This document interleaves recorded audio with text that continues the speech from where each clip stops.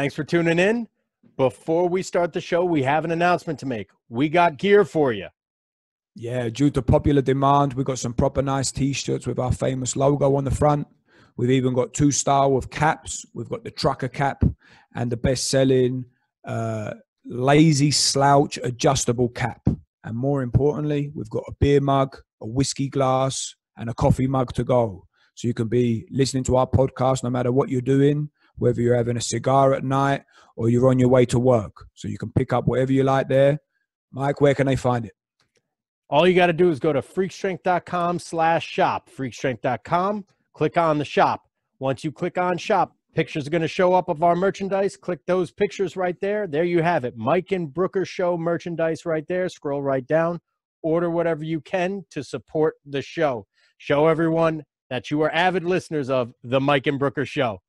Yeah, show yourself as an original disciple of the show. And guys, we just want to thank you once again for the love and support. It means the world to us. But in order for us to keep doing this, we need to keep receiving feedback. So no matter what it is, good, bad, or ugly, we're open to everything. We want to keep delivering the best information possible. So thanks once again for all the love, and we hope to hear from you soon. Thanks, guys. All right. And we are rolling. Brooker, why don't you give the intro for him? Yeah, so Keir Wenham-Flatt. So we met each other back in 2010, 2011, when you were, what was you? Was you the academy coach for London Wasps or still the intern? 10 to 11, I was the intern. 11 to 12, I was the assistant. 12 onwards, I was the head. Yeah, and what a whirlwind of a career you've had, man. I mean, I've not been checking in on you that much, but I've known some of the big stuff you've done. We saw each other 5 years ago in Oz. Yeah. That was when you were at the Sydney Roosters back in Sonny Bill Williams days. That was after the disastrous stint. Oh, was it? Okay. Oh, okay. Yeah. And since then, man, you've done basically everything in the rugby game. You know, you went from academy work up to, where did you go? Rochester as well. Oh, actually, why don't you go on? You know your history better than me. I went to Rotherham. You know, I've kind of said other places that strategically I was not content to be the academy guy, because that has a lot of implications for what you earn and how you're treated. And I could see myself being put into that box. So I looked for other opportunities that were actually less money, but I thought had a higher ceiling. So I was at Rotherham for a little bit, knowing that I was going to move to Australia. I filled in as a temporary coach for Exos with the Argentinian national team, which is some of the most profound luck that I've had in my career, but that I planted the seeds for, not knowing it. That led to the Sydney Roosters, which was just an all-round disaster and an expensive lesson. And then, again, more dumb luck. I was my own replacement for Argentina, which culminated in the 2015 World Cup. And I got recruited to go to the Japan Top League. I did a couple of years in Japan, selling my soul for money. And I thought, I don't enjoy this rugby anymore. I'm going to go work in the NFL. And I've been in the States for almost 2.5 years. Yeah, man. Fantastic. Yeah. It's been 2.5 years now? January 18, yeah. I finished in Japan, I think, let me think. I left Japan January 15th. I touched down in London on the 16th, had a bender for Portland's 30th birthday. I spent a day recovering. I had a day with my family, and then I flew to America. That was the turnaround, and I was at work on the Monday. Holy shit. Yeah. I can't believe you've been here that long. Yeah. How long have I been in Side Chick now? I can't tell you, dude. I don't even know how long that chat's been going. I don't know how it started, but it's a thing to behold. We need to get Brooker on there. He can't be bothered. He's not even on Instagram. I've been yelling at him since we've been doing the podcast. He finally just started posting about it. Dude, Brooker's Instagram. There was a period where he went full motorcycle diaries, and he somehow just broke the algorithm, because every post I got was just like, oh, Brooker on a motorcycle. Oh, Brooker on another motorcycle. I was like, God damn, how's he done this? Man, I didn't understand the rules. People got so upset. Like, this is not the way you use Instagram. You upload one picture at a time. And I would just be 30. However you like. So then I was like, fuck it, man. I can't be bothered with this stuff. Yeah. But no, but Keir, man, like one of the cool things that, you know, that I love about you, man, is that you've not just done the scene in terms of, you know, professional jobs. You also deep down like a hustler, and you've managed to get something serious going in terms of web platforms and setting up other things. And, you know, for me, like you're more entrepreneurial than you are just sort of a strength coach. And that's one of the things that I really, you know, respect about you, man. So where's that right now? Like all your platform. I mean, I know you've got Strength Coach Network. What's that about? Rugby Strength Coach. Is it all the same thing, or what's going on? Well, I'll say, you know, the first thing is that poverty is a very powerful motivator. So as an adult male, having to do a full-time internship and ask my dad for money is a humiliating experience. And I promised myself at the end of that internship, I'll never, as a grown man, have to ask anyone for money ever again. You remember Netto? Yeah. I got my card declined at Netto. That's how poor I was. Think of like Food Line, Gudango, getting your card declined at Food Line. And it was out of necessity that I had done programs for people super cheap. And when you commute best part of an hour each way, you know, I'm a real junk self-improvement fan, and Tony Robbins, Seth Godin, all these different people. So those were the seeds during the internship year of I'm losing money and I have to stop losing money. And I'd done general population. I trained people in person, you name it, I would train them. And did that for a couple of years. And I think maybe in my second or third year, it got to the point where I was actually making more from the side than I was from the job, which speaks volumes about how poorly paid the job was rather than the success of the business. And I would, you know, my very first website was trainingbykeir.co.uk, which is trash because it's so vague. It tells you nothing and it locks me into the business. So as my career had started to develop within the professional ranks, I realized that people are only coming to me to ask questions about rugby for the most part, and they only care about rugby stuff. They want to know what it's like to work with this team, this team, this team. And I got back from Argentina the first time, where I was the temporary guy, and I was like, fuck, what do I do for money? And I'd read a quote about niche, which is trying to make money via a business is like trying to start a fire with a magnifying glass. So you can move it around all you want, but you're never going to get that focused heat that leads to the fire. So I thought, people only ask me about rugby. If you look at me, I don't look like an Instagram model. I only have credibility based on my knowledge and experience in rugby. And is there any competition within the rugby space? You can say Rugby Renegade. I'll give them a free shout out because I think their stuff is trash. So no. Rugby Strength Coach. And although measuring Facebook likes is a poor way to measure the success of a business, in 4 years of beg, borrow, steal, please like my page, 750 likes, 4 years. 1 day of Rugby Strength Coach, 1,500 likes. So that gives you an indication as to the value of niche. And again, making a lot of mistakes. It was like, well, you know, online coaching, products, services, all that kind of for players. But as you grow, you realize that one, my influence isn't just going to be limited to rugby, just because I interact with a lot of different people on the internet and stuff like that. And it's kind of puts you in a box because people see Rugby Strength Coach and they think, oh, there's only going to be to do with rugby. And I came to a realization about 2014, 15, which is primarily people are going to buy based on emotion. People buy an emotion, then they rationalize with logic afterwards. If that was not the case, Louis Vuitton handbags would not exist, because you can get a canvas tote bag and then it works just as well, right? So people are typically going to buy based on emotion, and they're going to buy more to avoid pain than they are to seek gain. Now, the conundrum with rugby player focused products and services is if you're really, really good, you're going to go pro and you're going to get that for free. And if you're really, really bad, you know it and you don't give a fuck. So you have this tiny window of people that are just on the fringe that will invest in themselves in the hope of making it, or you have pushy parents. But regardless, it's a seasonal product.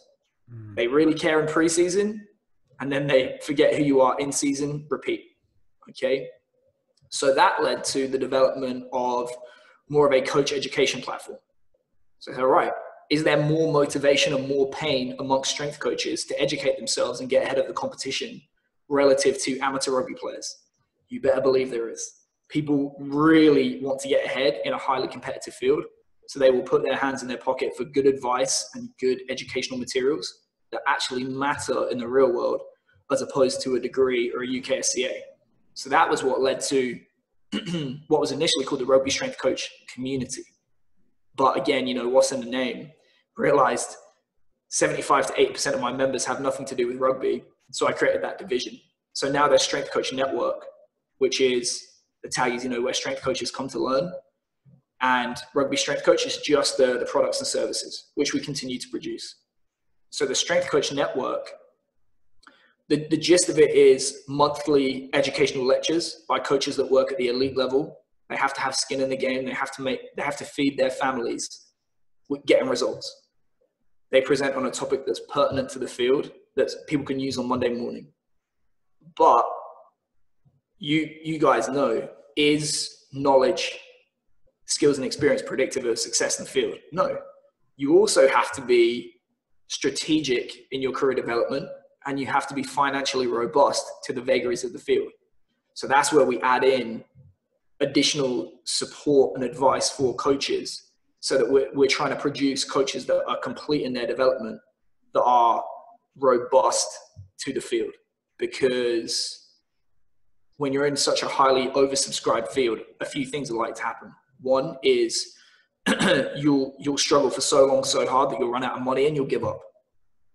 Another is if all three of us are going for the same job, he'll do it for 100, I'll do it for 99, you'll do it for 98, and we just go round and round and round in a race to the bottom. You can separate yourself a little bit on that by not competing on price, but you do have to accept that the wages in this field are going down, not up. So you have to counteract that.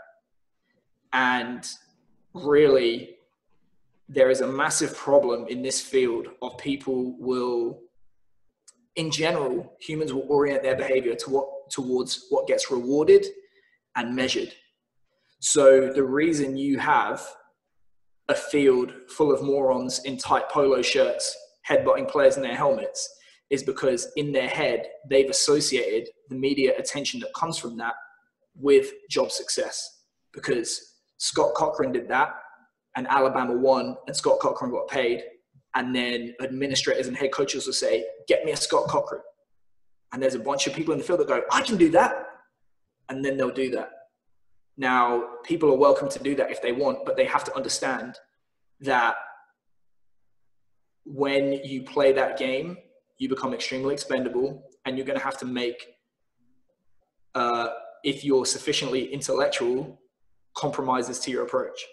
So the more money you have on the side coming in, the more free you can be in your actions, your thoughts, and your words, because the business that has one customer is one firing away from ruin and is run by an idiot. And you're in the business of you. So it's great that these coaches get paid X $100,000 a year, but they're expected to play a role, and they're expected to shut their mouth and do certain things that, if they're really intellectually honest, don't make any scientific sense, and they're dumb. But if they don't play the game, they don't get the money. So that's the long answer. Was that too long? No, bro, it was good. I thought it was good. Good rundown. Good rundown. So what are you hoping to do with this? Are you hoping to continue to scale it? Are you looking to sort of take a step back from it? I mean, you're a busy man. What's the sort of ideas? Truthfully, I want to put the UKSC out of business. Cool. Yeah, I like that. Because, don't tell me about the pain of labor. Just give me the baby. What is wrong with coach education? From our standpoint, James will talk about sport as a whole. From the physical preparation domain, there's a huge disconnect between what we are taught at the postgraduate level, what the accrediting bodies say is important, and what actually is. So it needs to come from those individuals working in the field to demand, we want coaches that can do this, as opposed to experts in VO2 max, potentiation, broomstick snatches, all this bullshit. So there's a disconnect there, and I can complain about that all I want, or I can put out there what I believe needs to be there. Yeah. And I want to continue to grow the membership and continue to put out good stuff that helps people in their careers and takes on momentum. So then they can buy it from me. So would you say your motivator now is not so much educating athletes, but educating coaches? Oh, of course. So yeah. You'd rather be the guy educating coaches now than training the athletes? If you had to pick between the two? Training athletes is a hobby, whereas what do I feel has the most purpose is training coaches, because ultimately you talk about like what are the most powerful levers of change. You don't want to be rearranging the deck chairs in the Titanic about, their A skips are so good. Yeah, but their coach just blew them out of the water with 10,000 yards of running and this amount of high-speed running, and we're going to do it again tomorrow. We're going to do 2 a days and stuff like that. You can think of plenty of examples of sports teams who have what, we would say average physical preparation. We've spoken about a couple of them. Mm-hmm. Average physical preparation, but there are so many factors outside of that that make up for average physical preparation in terms of an organizational culture, recruitment and training of staff, recruitment of athletes, technical, tactical preparation, and so on. So sufficient development in those areas will erase any mistakes in physical preparation in terms of the overall result. Mm-hmm. The reverse is not true. There are teams out there with fantastic physical preparation programs where the other stuff is not in order that lose. Yeah. So this is not to say it's not important, but there are other things which are more important, which a lot of teams just get that by accident. It would be great to do it on purpose, because then it becomes repeatable and you can iterate and improve. And also it's more of like, it's an accurate way to view leadership in the field, because like a headmaster is not responsible for the grades of the students. He's responsible for the performance of the teachers, and the teachers are responsible for the grade of the students, right? So, I mean, if you want to impact athletes and help, progress the field, the best way you can do it is actually educate the coaches in your philosophy, and then let them do their thing with the guys. You know what I mean? Yeah, absolutely. And I think we have instinctively figured it out. So with the exception of, let's take college sport off the table. If you look at pro sport, both in America and outside of America, who gets paid the most? The owner. Because guess what? You can control for inadequacy or inefficiency across the organization at best or below you. You are not going to change people this way. If you're my intern and I have severe deficiencies in my role, am I going to listen to you and do as you tell me? No. So ultimately, the owner becomes the most powerful person in the organization because they're able to select every other person below them and they answer to you. So if the person at the top has a clear enough model of reality, understands, these are the things that are going to influence success, these are the qualities that underpin that. Here's how we measure those qualities, and here's how we recruit and train them. Then that's hugely powerful. You can put anyone you want in as a strength coach. Then it's going to be stuff like GM, then it's going to be head coach, and it's going to be head of player recruitment, because, you know, instinctively we figured it out. These are the most powerful jobs in the organization. They deserve the most money because they're having the most powerful influence on outcome. Yeah. I can guarantee you Bill Belichick's been through more than one strength coach, but there's one Bill Belichick. And you see the same with teams that have a massive swing in fortunes from year to year. The strength coach typically doesn't change. It's the stuff that way that changes. And that's the stuff that has the most powerful implication.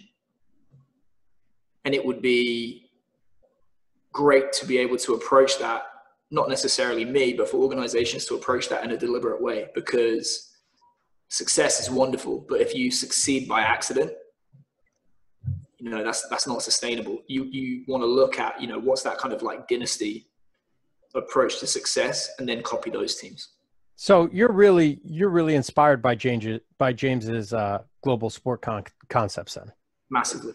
I think the stumbling block with that is going to be, it's tough to change a system without being inside the system.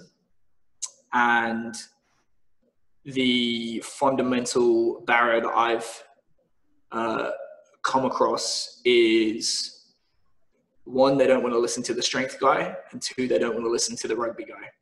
So you can tell it how it is, and it's not going to get off the ground. So I think I'm not sure how you solve that question, but I mean, maybe just tear it down from within and start again.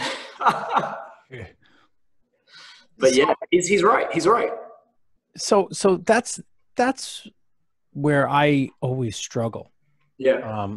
Because my passion is to work with the athlete, right? And even within my business, I own the business. I fucking hate being the manager. The business owns you, Michael. but it's because I don't like managing.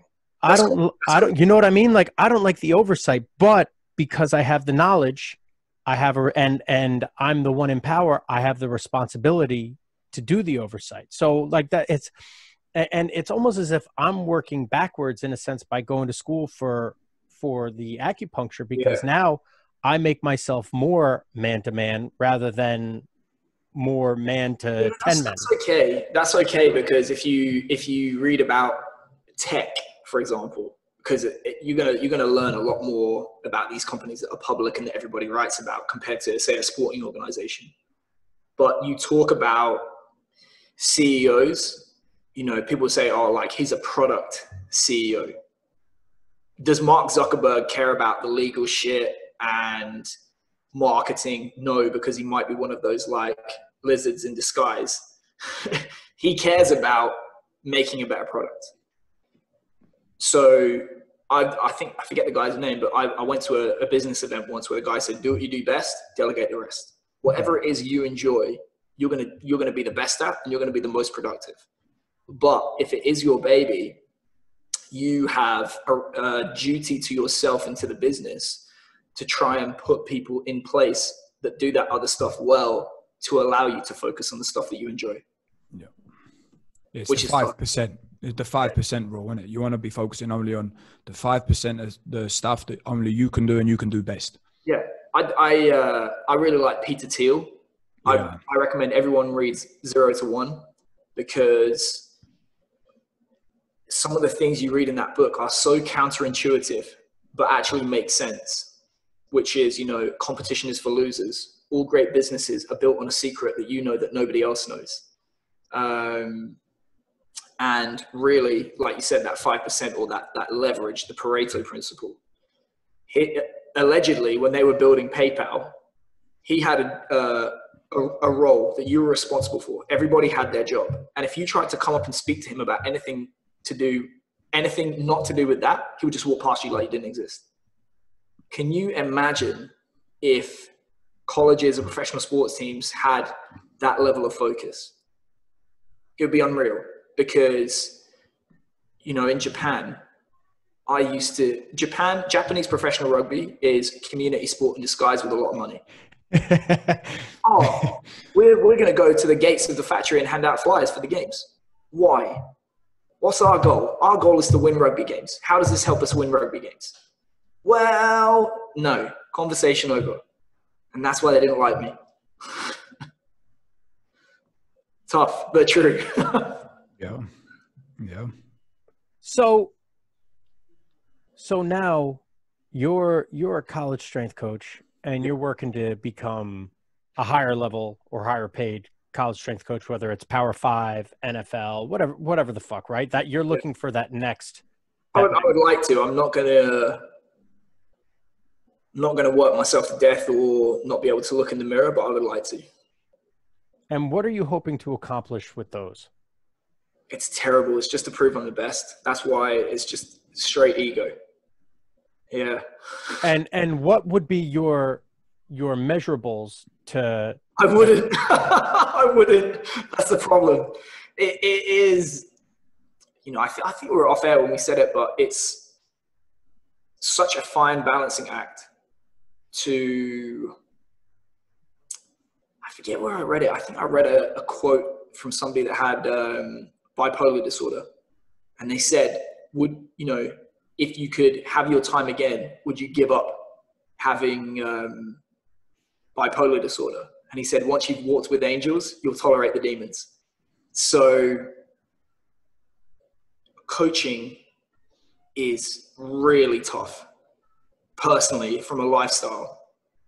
And it can be very, very tough to do day in, day out. But then every now and then you'll get these little things in your career, like walking out to Wembley behind your team, 90,000 people going absolutely nuts at the World Cup.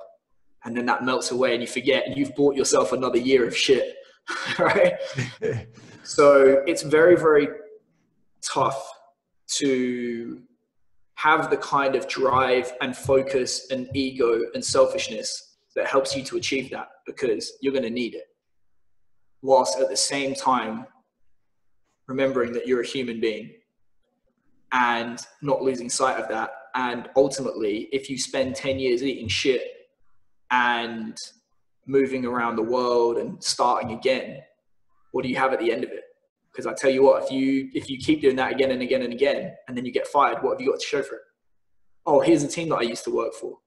Yeah. So I wouldn't say it was an epiphany, but having a child and he's going to be 2 in November, he doesn't even know what sport is yet. He doesn't care.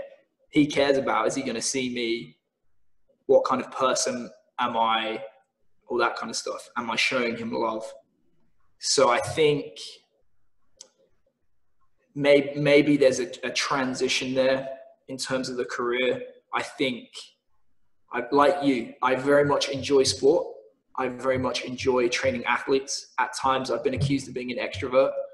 I enjoy going fucking nuts in a room full of, 80 guys. But there's definitely a shelf life on it, because I don't want somebody else raising my son. I don't want for someone just to click their fingers and that's it. What I do every day is gone. Yeah. And I want to try and have like a meaningful contribution to the field that I think makes a difference. So Strength Coach Network is partly that, but I'm not going to limit myself to sport. I would love to do something else. I've actually given myself the time limit of I'm going to be 40. So I will not be doing sport after 40. Then I'm going to try and do something else. So I might try and maybe do military high performance or business or something like that. So yeah. Yeah, I can agree with the lifestyle and certain things where if in your businesses, your lifestyle is fairly anti-fragile. We discussed that. Yeah. You have the multiple sources of income, and that's held up well, especially during times like this where guys like me start hurting a lot more because we're a one trick one trick pony, right? If people aren't coming through the doors, we're hurting. So what the hell else are we doing? We're scrambling to start other things. We're doing coaching mentorship. We discussed this. I Watch this space. I told you, Brooker, like that's what he wants us to do, the friggin' coaching mentorship. But it's, to me, for a guy like you, to necessarily coach at a higher level just to prove that you have the biggest dick in the room. Like, hey, I fucking said I could do it and I'm doing it, right? Like, yeah, ego. Absolutely. I fucking get it. Look for the goal, attain the goal, and here we go. Time to fucking conquer the next mountain. Yeah.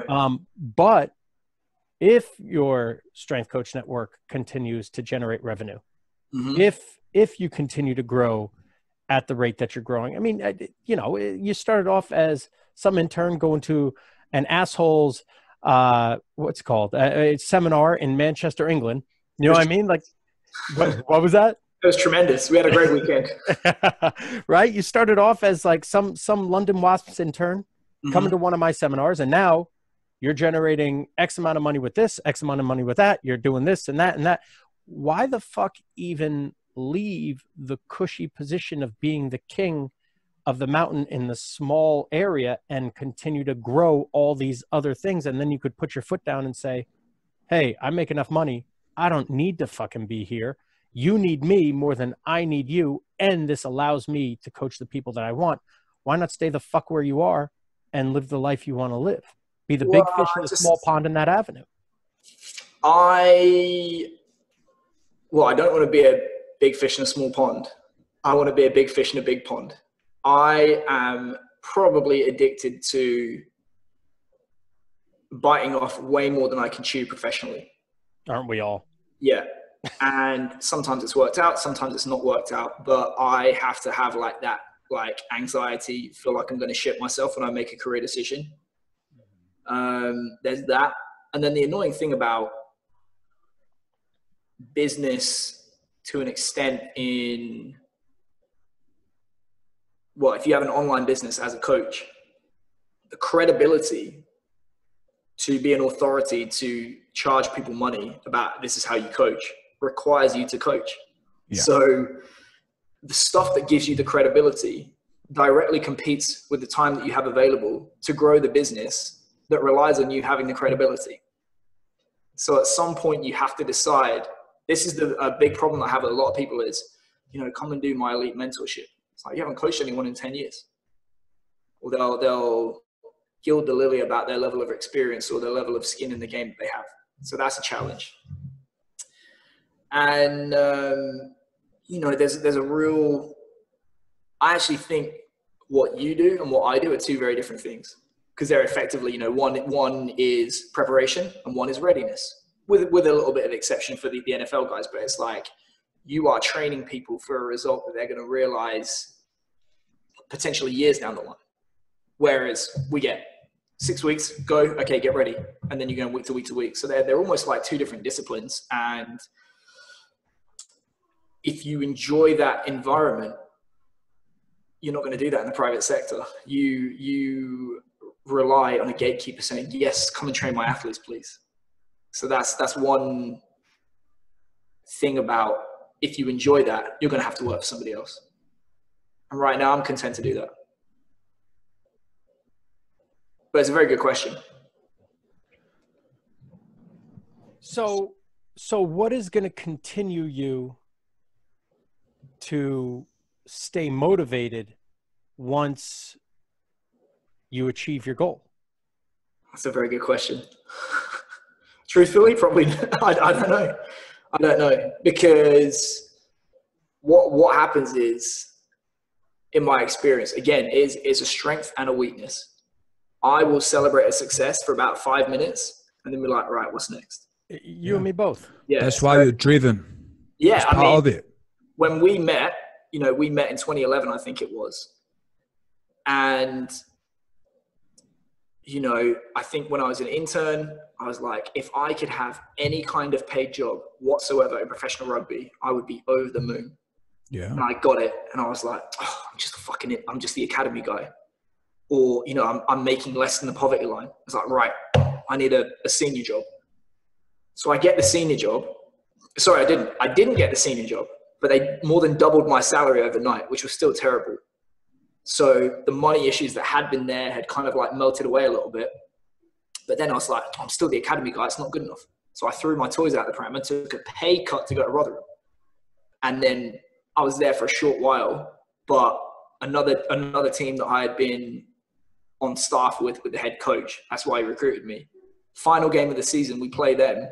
They were expected to win. We put a bonus point win on them. And I had like number 8s, like running away from their wingers, gassing them. So I'm like doing this. And then at the end of it, I got to Australia and I'm like, I have no job. I was defining myself through my job. And then I had no job. I was like becoming a personal trainer. Then I get this carrot dangled in front of me, the Argentina gig, which required me to quit my day job for potentially a week to come back to live in one of the most expensive cities in the world with no money coming in. But I still took it because, you know, it's like I have to achieve this goal. But then it was, well, I'm just a replacement. And then I come back and I get the Sydney Roosters job, which on the face of it, richest rugby league club in the world, world club champions, training the world player of the year. I had the title, but in reality, my duties went from this to this, to this, to this, to this for a variety of other reasons. So then I'm complaining about, well, I've got everything else, but now I've not got the purpose. So then I left and I went to Argentina, and then the personal life went down the pan. So then I'm complaining about that. So it's very, very tough to always be striving towards that next goal. I think, is it the phrase you have to be, is it content but not, oh no, happy but not content. Mm. You know, I think as someone said, it's like basically, if the journey doesn't make you happy, the destination never will. So it's one of those things that with maturity, slowly getting there, you know, I'm not there by any means, but it's, you're learning to be happy with what you have, but at the same time, not lose that hunger to try and get to the destination. So would I very much like to achieve all those things? Yes, I would. If you told me tomorrow I can't coach another day in my life, I'd be okay with it. And I'd find the next thing to do. But that's what's made you achieve everything you've done, man. I mean, it's, you know, it's like you said, it's a blessing and a curse. And I mean, I always remember that Naval quote, and I know loads of people say it now, but like, a desire is a contract to be unhappy until you get it, right? And I mean, yeah, that's just part of it. And I mean, I actually really enjoy hearing you talk about this sort of, this ego, because it's just, you've justified the ego. You know, as far as you're aware in your first player game in this reality, you are the fucking best, because you went from, dude, I remember when I come and visited you at London Wasps, it was on an evening, it was fucking cold as fuck, and guys would come to training with their boots in a Tesco's carrier bag. Yep. And you were playing touch with them to warm up, right? And then we went into the gym. You know, like, you've done amazing over this course. You know, it's not even been 10 years or just, right? 10 years in August. Right. So it's been fantastic to look back. Mm-hmm. But at the same time, you can't be looking back for too long, because you need to keep fucking hammering away, right? So it is what it is, bro. It is what it is, you know? Yeah. And it's going to be interesting where the next 10 years take you. And, you know, let's see if it is out of pro sport. So, but I like what Mike said as well about, you know, you being, I think your reputation has been nice for people that have been following you, because I know you are very active on social media. And I know a lot of people that know you, and they love the fact that they've seen you go through this transition, and you've had the balls to actually now go to the US, and you got the balls to start saying things about you want to go to the NFL. So, you know, you never know. The biggest difference, or the thing that I love most about America, well, I'll say this, like, I've worked in a bunch of different countries. And I think that, you know, personally, you are going to find yourself to be most productive where there's that fit between you and the culture of a country. Mm. So in Japan, they value age. I won't say experience, I'll say longevity. Going with the company line and following a set of rules, which is great if you're making TVs, cars, mobile phones, and so on. Now, in an environment like sport, where somebody is required to gamble, put it on the line, stand up, follow me, we're going to do this, that does not fit with the culture. So if you look at the transformation of Japanese national rugby, who are the most prominent players? Foreigners that have been given passports, or mixed heritage players. So, you know, all those qualities I just described, is that me? No. They say the nail that sticks up gets hammered. I'm trying to be the nail. I've spent 10 years trying to be the nail. So there wasn't that fit. Whereas America, the national character of America a little bit is if you come over here, you say, I want to go to the NFL, everyone around you be like, fuck yeah. Whereas in England, you might have experienced it. I say, pay your dues, do your time. Nah, fuck off. I don't want to do my time. I want to do it now. And if I'm going to fail, I'll fail. You know, nobody told Mark Zuckerberg when he was 19 years old to do his dues. They said, here's $500,000, go make me rich. And that's what I love about America. There's stuff very, very wrong with America. If you are towards the bottom rung of society, it's a very, very hard place to be. But more than any other place in the world, it also gives you access to be at the top. Yeah. And that's the American dream. Yeah. That's what everyone talks about. You got a shot, you know, and I think America's one of the places that I've experienced, and I've been to a bunch of different places, and I've seen that in the US, you can come from anywhere and be anyone, and people kind of let you just go. You know what I mean? Like there's less of a sort of, it's like the crabs in the bucket, you know, everywhere else, they seem to pull you down. You know, they talk about the 1% in America. 70% of people in America at some point within their lives will join the 1%. Doesn't mean they're going to stay there, but they'll get a flavor for it. So actually, America is one of the most socially mobile countries on earth. They're just going to drag you back down again because there's no safety net. Whereas if you look at, I think it's France, is one of the least socially mobile societies, especially in Europe. If you've got money, you're going to have money, you're going to stay there. If you don't have money, it's not going to suck quite as bad at the bottom, but you're probably going to stay there. Yeah. Say that stat again. 71% of Americans at some point within their life will join the 1% of annual earnings. Shut the fuck That's amazing. up. That just, it sounds like that But can't be true. they might not stay there. Yeah. That is incredible. Yeah.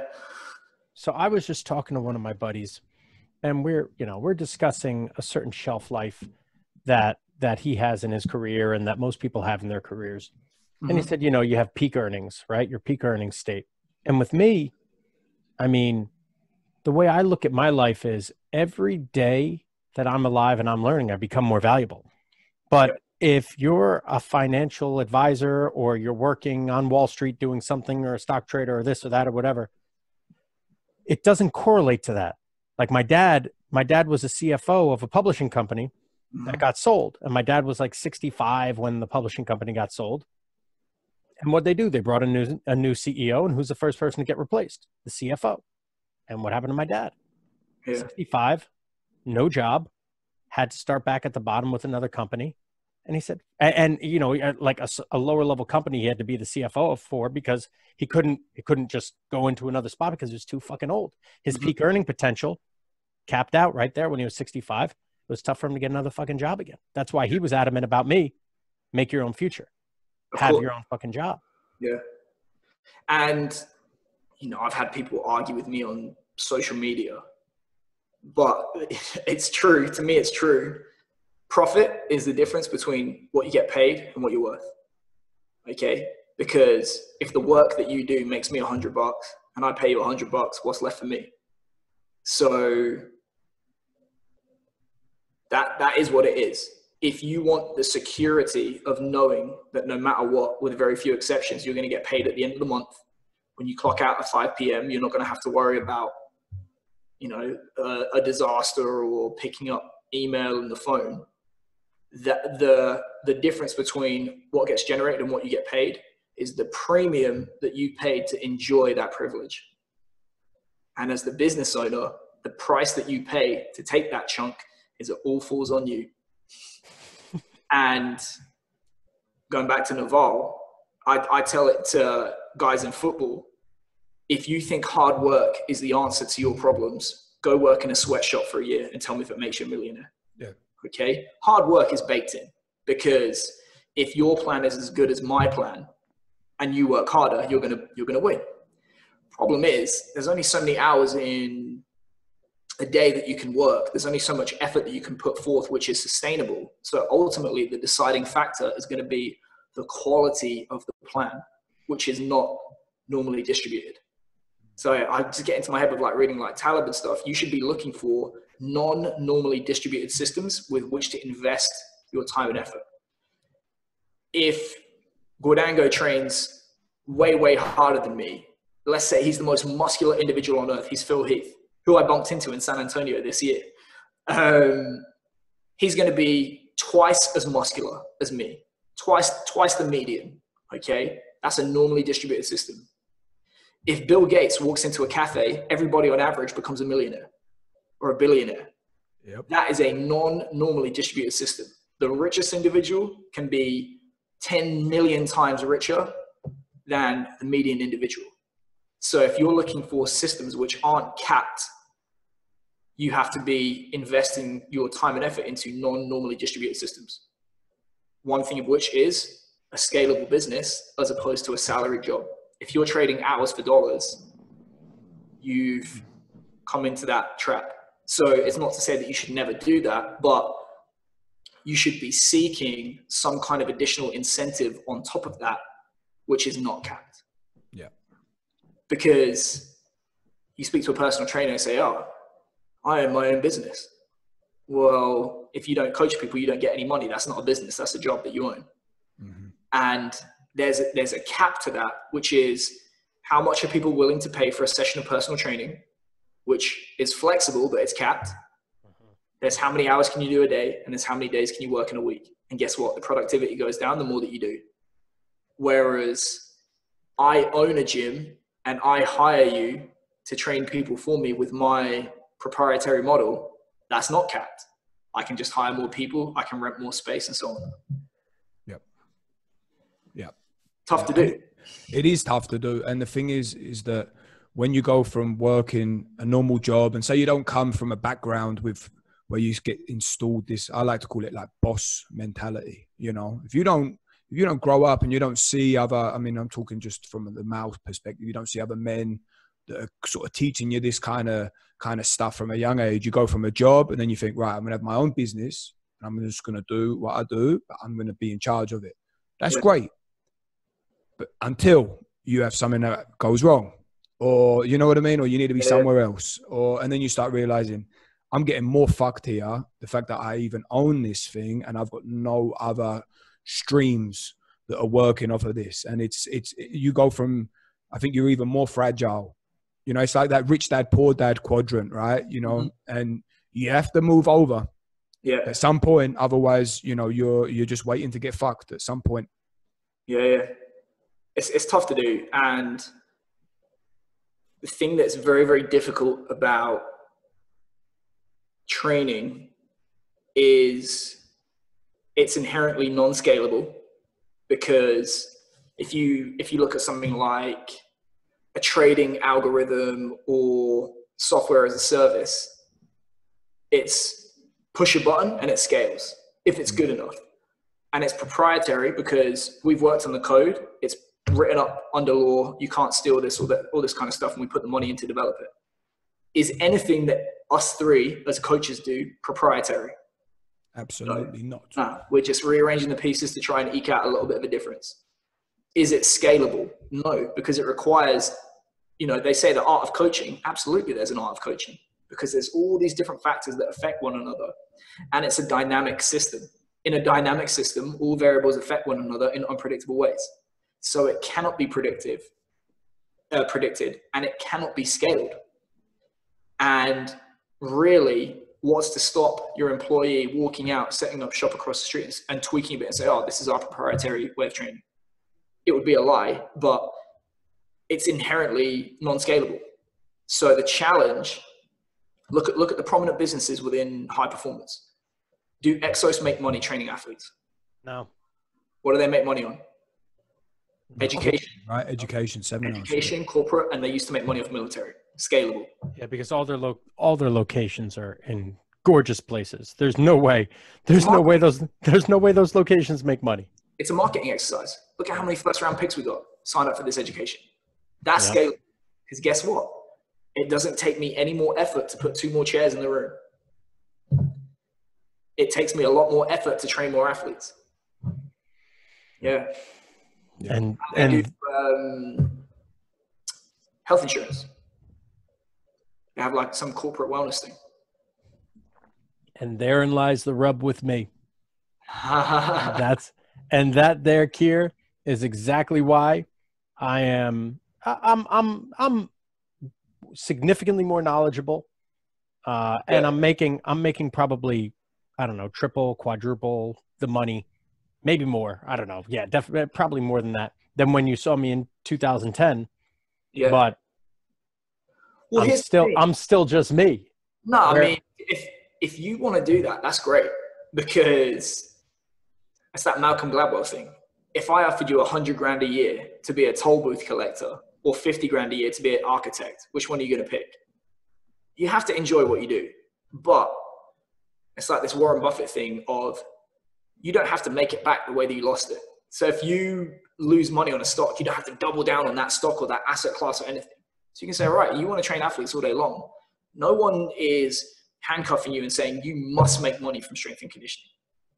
You can put your money into any other thing that is scalable, repeatable. And you say, you know what? I really like to train athletes. And you can continue to make that money, and then you just put it across. Yep. Yeah. Jim Wendler told an awesome story about this like Swedish metal band.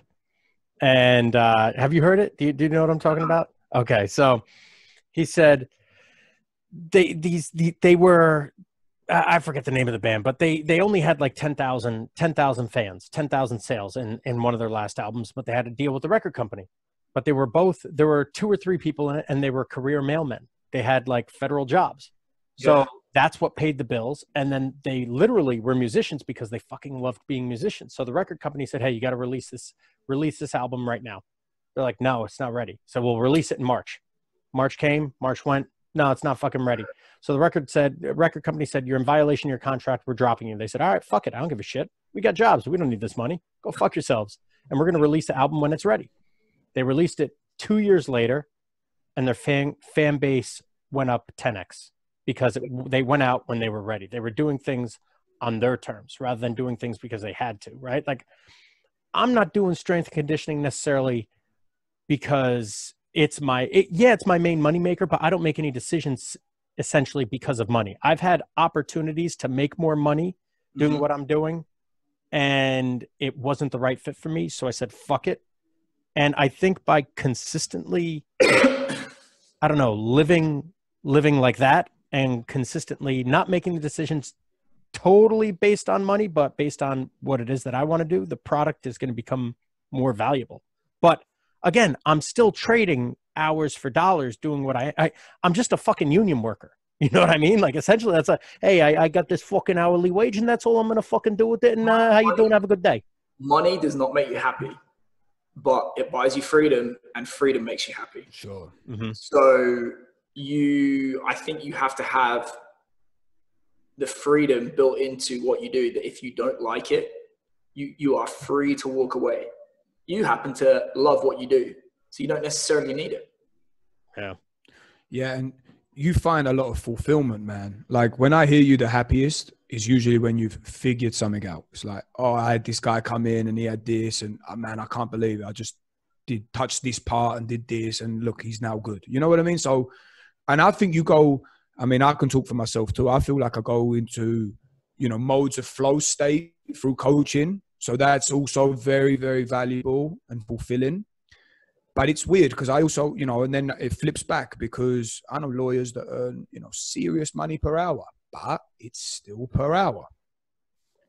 And that, and I think some people, they can be sort of settled and content, like what you said, the difference between happiness and content. And some people can be content with, I've got this hour block per week. I earn 20, 30, 40 a month, and it's good. And I'm good with that, and there's other people that is something in them, and they just got to be honest and just say, listen, I'm worried about this, because rich people have problems. I guarantee you, those pro athletes that you work with that have millions in the bank They still have problems. You know, I've worked with All Blacks, you know, not on the level of NFL, but they'll make your dad's salary in a month for a year. They still got problems. They still got stuff they moan about. They still have worries.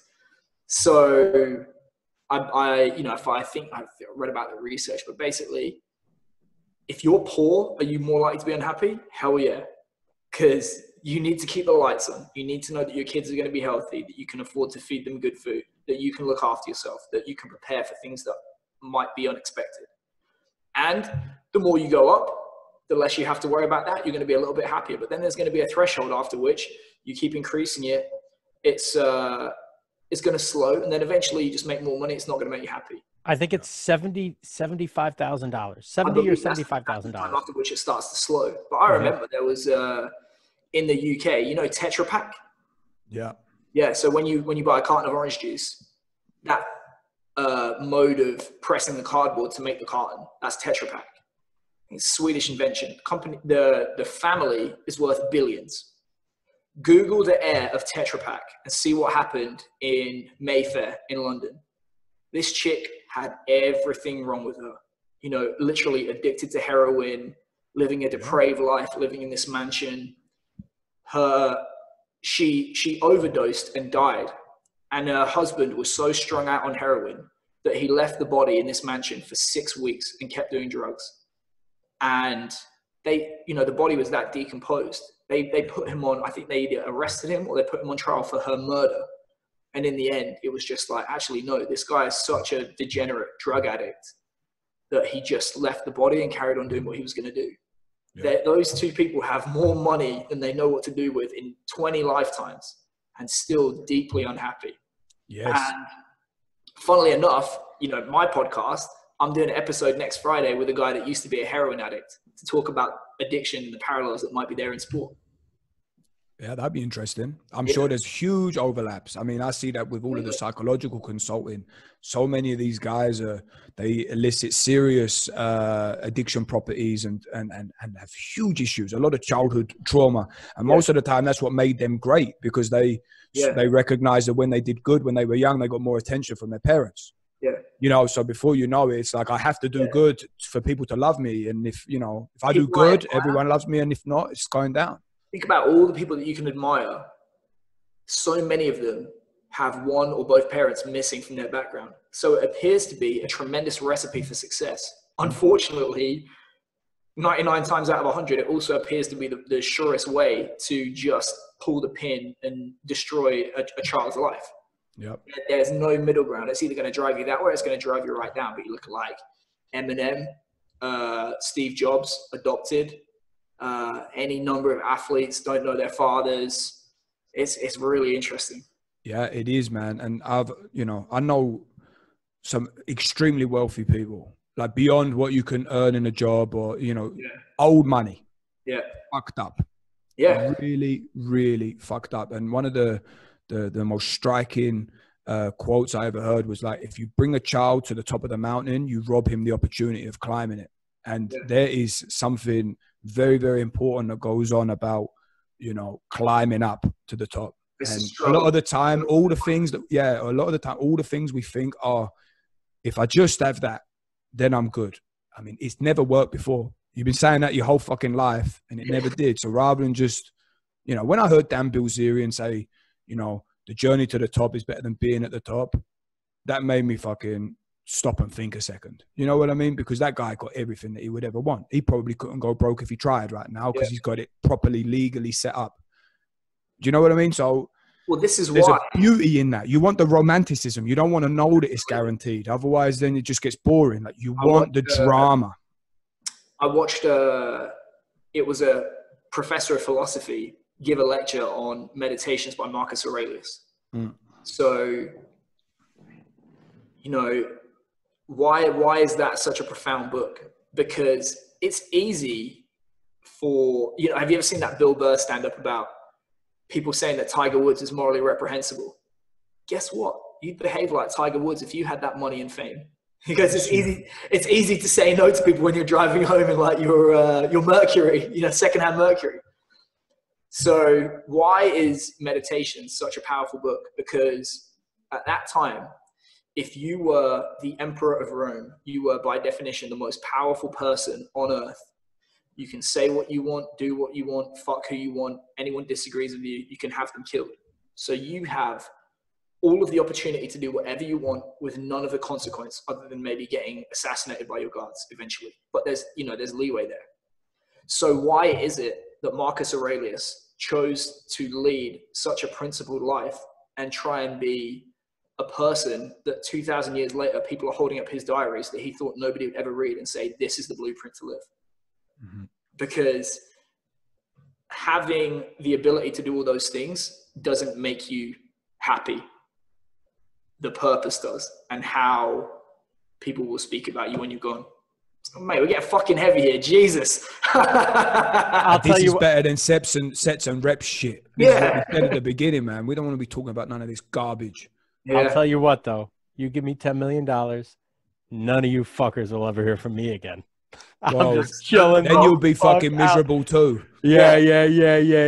You kidding me? I'll be doing exactly what the fuck I'm doing for fucking free, and I will be a pig in shit. I don't give a fuck.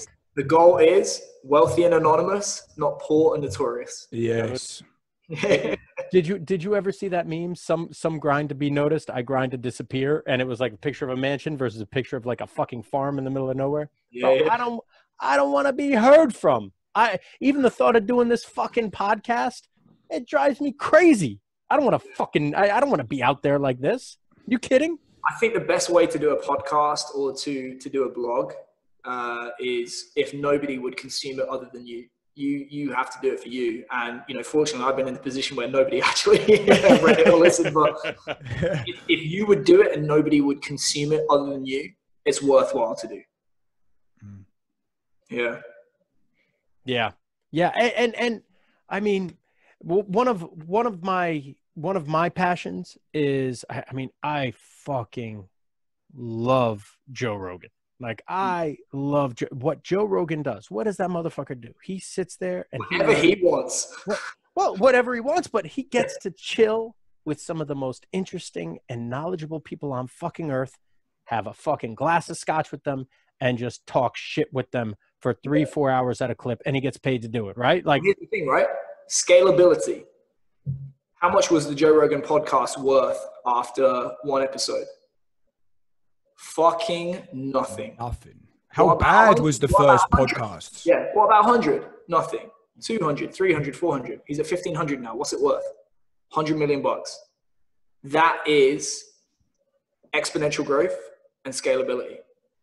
That's the power of that stuff like that. And the power of ownership. He got to say, they wrote into that agreement, you can say whatever you want. Just give us a licensing. That's powerful. That's why I think people aspire to have a lifestyle like that. Now, not everyone's going to make $100 million, and you might even have to take a little hit of what somebody will pay you. But knowing that you can't be fired, you can say what you want, think what you want, do what you want, and again, Naval, it's freedom to say no and the freedom from having to do certain things. It's not about acquisition. It's about freedom. Mm-hmm. Yeah, that's and personally with me, my only shackles essentially are my anxiety, right? The only thing that stops my freedom is my anxiety, and my anxiety is brought on by a couple things. One is my fucking diet, which did you guys happen to see my Instagram today and what I ate already? Was it Keeping Pete's? No, not yet. That's later. I had like 12 or 1,300 calories in pancakes, bacon, and sausage with a whole fuck ton of syrup. And then I had a whole tray of cinnamon buns, which was like 1,500 calories. And oh yeah, bro, it was great. Solid. That's the problem of poor countries is scarcity. The problem of rich countries is abundance. This is not abundance just yet. Later on. Right now I'm at my caloric rate. Now it'll be abundance after that. But then the other thing that brings up my anxiety is money, right? So if I don't have X amount of money saved, like right now, I could not work for 5-6 years and be perfectly fine. Yeah. And live the exact same lifestyle I'm living and be perfectly fine. Probably longer than that, right? But it's an illusion. It's an illusion that you tell yourself. Yeah. You know, Seneca, is this the condition that I feared? Bro, one of the most liberating things that ever happened to me was quitting the dream job and having no income stream. Because I quit and people were sending me messages on Twitter like, oh my God, what have you done? And you go like this, like, I'm still alive. I'm still alive. What would you do tomorrow if you lost it all? Just fucking go out and make it back. No. Bro, Exactly. if you have life, limb, and liberty, to quote my head coach, you are in the game. Yeah. The anxiety's in your head. I know, you know that it's in your head, but Nope. that's it. What you're sitting in is worth way more than anything you'd ever earn. Like, how much for your leg? Yeah, but they say. I don't know. I could give you a price for my leg. Then we keep moving up, bro. What about them? What about them bollocks? How much for them? Huh? That's got to be worth a couple more. You can probably answer that question based on the Chinese black market. Yeah. But depression, excess focus on the past, anxiety, excess focus on the future. That's why in Buddhism they always talk about like present, be present. Mm-hmm. Mm. Yeah. Yeah, but that's also why that nice quote about enjoying the ride, like looking to go somewhere, but no, like when you get there, it don't mean shit unless you actually enjoy all the turbulence going, because it's You're gonna die anyway. Exactly. Yeah. And also the best moments in your life that you've ever had and the worst moments in your life you've ever had, they didn't really mean anything because they come, they rose, they peaked, they passed away. Yeah. And let's just say, I've had experiences in my life where I've had sudden epiphanies that I literally told myself like, oh, me is just a story that I tell myself. Yeah. When you think about it, it's a really hard question to answer. Like, what kind of a person am I if you don't define yourself through what you do or what you have or that kind of stuff? It's a really, really hard question to answer. And sometimes losing that stuff and just getting rid of it, it can be illuminating. Yep. With this whole COVID thing and people not being able to do what they do for a living. Now, I've been fortunate. I've been able to continue to, do one-on-ones and stuff like that with guys, like whether it's at their house or whatever. If you were to take away, and it made me think, right? You take away what you do for a living and that's how I define myself. I mean, people ask like, oh, Gurango, what, he's a personal trainer, or he's like, that weird looking, the box jump guy, the box jump guy. Not for a while. I haven't been, but if you were to take away what I'm doing right now, like this is what fuels me. And for a while, prior to going back to school, I was taking up the piano. I was going to start surfing. I was doing some other things to start fulfilling myself because what I was doing was becoming monotonous and easy to me. And therefore it started becoming slightly boring. Mm-hmm. But now adding in the acupuncture aspect, it added in a whole nother realm that excited me and it reinvigorated me. But if you took away my ability to work on the human body or my ability, I think it's the problem solving. If you said, hey, Mike, you could no longer problem solve. Yeah. I don't see it worth living. Yeah. So for me, this is who I am. Right. Mm-hmm. Like, and I've thought about this multiple nights by the fire, just sitting there, just thinking like, well, if I could no longer do this, what would I do? To me, what am I going to do? Just fucking go down to South America for 18 months, riding on a bike and just fucking be? I can't. Doing the Brooker. Yeah. Right. Like I could never envision seeing myself just being like that. Right. Without it, because then it's just, I'm purposeless in my eyes. But that, again, I've never been just chilling. You never tried it. It's, you never tried it. Who is it who wrote that quote about basically, is it like insanity is trying to sit alone quietly in an empty room? I don't know. I never heard of that. Yeah. It is. I've spoken to people that have done like meditation retreats for 6 days where you're not allowed, you sit and meditate for 14 hours a day. You're not allowed to speak to anyone. Yeah, that's Vipassana. They do usually 10 it was days. Vipassana. Yeah. And yeah. Brooker did it for 13. Yeah. Was it one of the hardest things you've ever had to do? Sure. I've heard that. All right. Sure. I think, you know, I was scared to do it. I didn't want to do it, but it's like, yeah, I think one of the things that, you know, I've talked about to my assistant, Scott, is, are we using, is this the highest use of our time and abilities? What's the highest use? What's the most important thing that you can do? And, you know, that's going to change as you develop as a person, you go through your career as well. But I think if the purpose and the satisfaction of life comes from what is the highest use, what purpose are you serving? Mm-hmm. And for you, the answer is going to be obviously helping people to build careers and build lives for themselves through sport. And that may change, but as long as you fulfill that purpose, that's the most important thing. Yeah. If I offered you the same amount of money, or if I offered you double the amount of money to go stack shelves at Walmart, you tell me to fuck off. Well, no, well, that depends on what year you're telling me it'd make double the money. And how long I'd have to do it for. Because then, shit, if I do that for 5 years, I pay my dues, I don't give a fuck. I'll retire and still go back to doing what I'm doing. The fact that you ask those questions tells you it's not for you. Oh, absolutely. Yeah. Yeah, man. Bro, this is getting heavy. It's been heavy. This is the real shit. Did you speak about this stuff to D-Mac? Oh yeah, right. Yeah, cool. McCourty. We talked. I mean, that motherfucker's upbringing. It was. I mean, he's something else. I mean, what the shit that he's had to overcome in his life. But I mean, that's so. Brooker and I were talking about it with this podcast and what we want to bring to it. Right. It's not about. I mean, yeah, we could do this. We could do the sets and reps thing, right? Like if that's what someone has to talk about, like to Brooker and I, it doesn't fucking matter. Because it's like kind of boring. You do in one sense, you'll do like, hey, let's do sets of 20 until the wheels fall off. And to me, I'll do 40 on, 20 off until the wheels fall off, sort of thing. And then hey, we'll move on to something else. It doesn't matter, right? Like everyone's got their own different way to do things. But I mean, the way we look at it is whatever's gonna resonate with that person, what they needed to hear with that episode for that day, and was gonna get them better.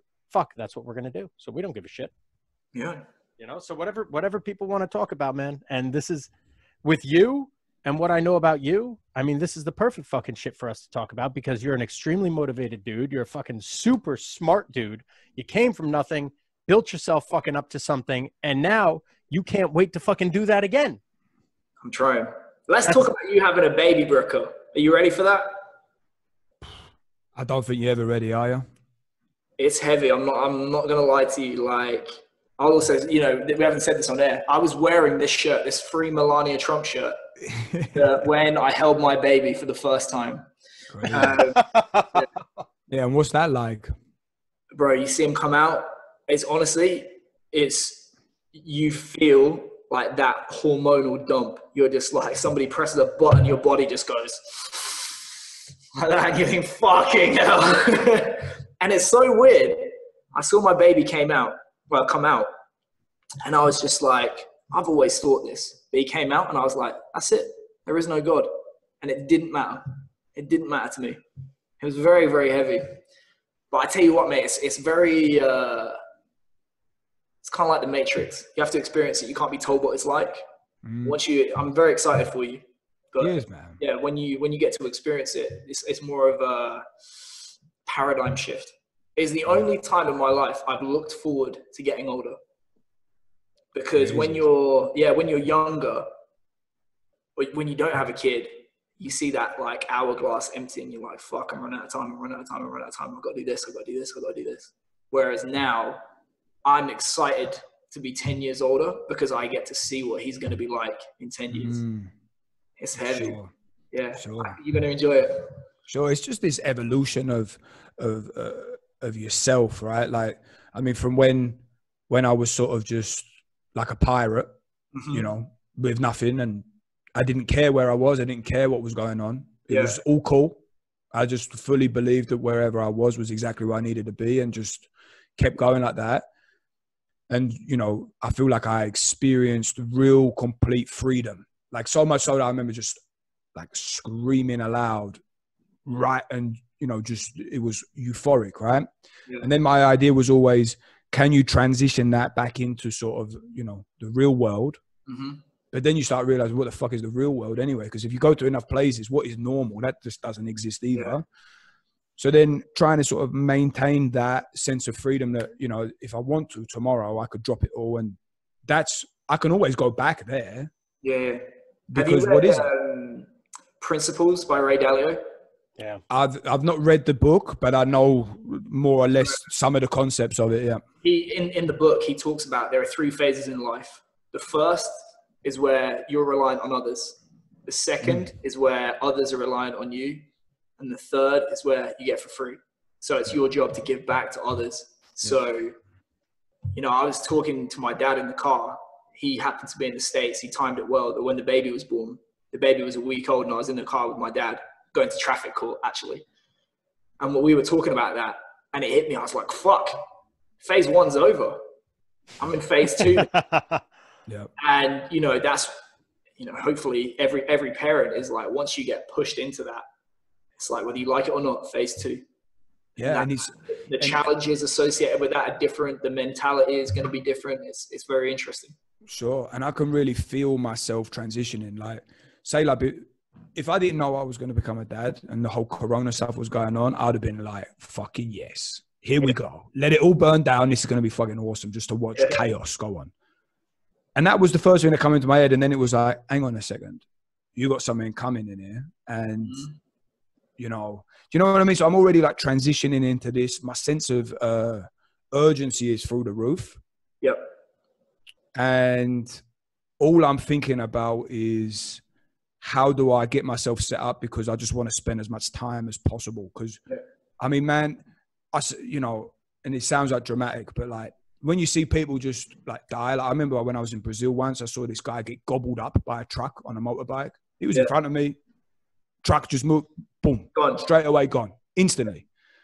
And then you're like, that can happen anytime, any place, any person. I mean, by the time I was 18, I had 2 guys in my rugby team, both get cancer and both die. I mean, they didn't die within that year, but they died real quick.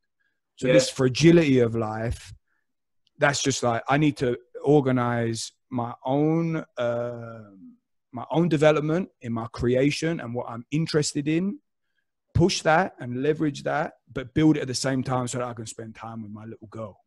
That's the whole plant trees in which shade you'll never sit. Yeah. That's like, I think the whole like parenting thing is like, if you had to, you think, fuck, I'll cut my arm off for this little dickhead. Yeah. And I'm thinking, it doesn't mean that it's annoying. But, no. And I'm honestly, I'm at the point right now where I feel like everything that I've learned to this point was just to be able to pass that knowledge on to the next person. And all I want to do is spend time with that person, but I want to do it in a very unique and condensed way. So like, I'm really debating in about 5 years, sell everything up, buy a boat and sail around the world. Yeah. And spend this time together. Because I mean, at some point the kid's going to be old and don't want to be around you no more. You know what I mean? So here's the thing as well. On paper, you know, academics, you've fucked that kid. But you know what? I would do exactly the same, because what does school teach you to do? Check a box, do as you're told, get a job. You know, I just as a quick aside, our parents' generation was the last generation where if you did as you were told and you got a piece of paper and you kept your head down, you wouldn't have to worry until you retired. Bullshit. It does not exist anymore. Your job is to be creative and take risks and put yourself out there. Yes. And you get that from specializing in what it is that you love to do and you have enthusiasm for. Not that you're okay at 12 different things. Yeah. It's better to be a moron at math and English and say, you know what? I am going to be an awesome scientist or a coder or something like that. And that's what, you know, I have many problems with my son's mother, but she decided at the age of 11, I'm going to be a professional ballerina. And she left school at 16 and she became a professional ballerina for the New York Met. Because, you know, it didn't matter all this like other subjects and stuff like that. She wanted to do it. She did it. And that, like, for my kid, I'm just going to say, right, whatever it is you want to do, don't listen to me, don't listen to school, go out and reverse engineer it and make it happen. And then obviously you're going to try and help them to do that. So I would trade my schooling to go around the world on a boat in a heartbeat. Yeah. Sure. Yeah. And I think at least you hope the kid just wants to spend time with you. And the more that you spend time there, I want to know who she is. And you know what I mean? Like that's got to be the most valuable thing for me. So I think it's also in the Tao Te Ching. It's like, if you know something fully, you know everything about other things, or something along those lines. So if you pursue one thing, you're learning about everything else in the pursuit of one topic. Does that ring a bell or something? I know I've garbled the quote. Just bringing it back to coaching. One thing that you pick up this name I'm going to drop, Darcy Norman said to me, they won the World Cup with Germany, and Exos said, who do you want to learn from for the World Cup next year in rugby? I said, give me a day with Darcy Norman. And to be fair to them, they did it. They flew him in and we got to sit in a room with him for a day. And one of the things that he talked about is, by definition, when you begin, you're a generalist. You're okay at a bunch of stuff. You're not an expert at anything. And then naturally, you're going to gravitate towards being the guy in one thing. You've got an area that you're really good at that you like. So does Mike. I have the same. But eventually, when you become the guy running the business, managing the staff, being the head, you have to become a generalist again. Yeah. So it's like, for my kid, I want my kid to just be okay at a bunch of stuff and say, right, what is it that you want to do, that you want to be the world's best at, and then go out and do it. Yeah. And then if you get bored and you change your mind, you want to be a generalist again, go do that. What does education teach you to do? Teaches you to be okay at a bunch of stuff and not focus on one thing. Yeah. Vertical integration and training. Do the bare minimum of a bunch of shit. Do that one thing that you really need to focus on and hammer the fuck out of it. Yeah. Education, same. Be okay at this, right? What do you like to do? Go do 50% of it in the working week. Yeah. That's how I do it differently. I'm not an educator. So to combat those ideas, there's also the thought process of becoming specialized with one thing, and you become very, very good at it, right? That's only one analogy you're creating. And then you become the man with the hammer syndrome. Whereas my thought process with what it is that I'm trying to do with my education for myself is become very, very good at multiple avenues within some kind of realm, right? Yeah. That all kind of constitute the realm, but kind of don't. And they're always on outside edges of it. And then all of a sudden you become a super expert in multiple things more than one. You're in that third phase. That's why. Yeah. You've been doing it. And it's called skill stacking. I mean, Scott Adams talks about this, and this is fantastic. That's how you separate yourself from already a niche field, and you make yourself even more unique, and authentically you, because you've pursued your intuitions. Yeah. So, yeah. And it's all the same. You're trying to make people feel better. Yeah. Yeah. But I mean, even if I were to have it my way with my kid, right? They would be very good at sports. And I shouldn't even say very good, but they'd be very competent. They'd be competent in sports. They'd be competent in music. They'd be competent in arts. They'd be competent. You name it. I want them to be competent and not just like, hey, we have art class.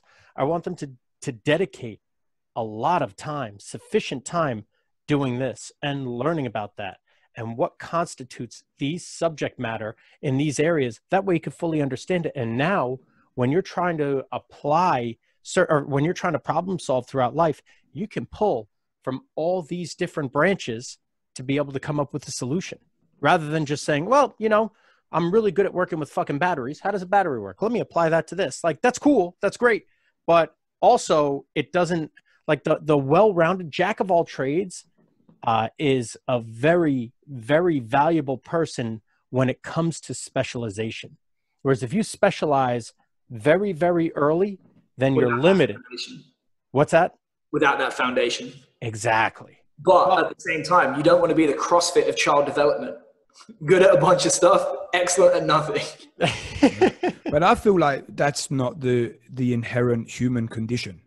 I agree. think all of us have skills, and there's this huge focus on, oh, I need to focus on my weaknesses. And I think I don't think you should focus on your weakness. I think you should focus on your skills, because you have no idea where, and especially if you go in this realm of, I'm just going to pursue this myself and use my own intuition to develop this, rather than look at this guy's 5-step plan is going to get me to this, like drop all of that garbage and try to become a complete world expert and leader in one thing, whilst, exploring other stuff. And maybe you have to look at your weaknesses a bit, but if you're born with inherent strengths, you're always going to be better at art or music or dance or sport. And throw them at it all. It comes from passion and a position of strength. Yeah. Success comes from exploiting your own strengths. The trick is to not have such a glaring weakness. Yes, absolutely. And one of the last thing I wanted to say, Keir, is I'm going to really make sure that I don't live through my kid.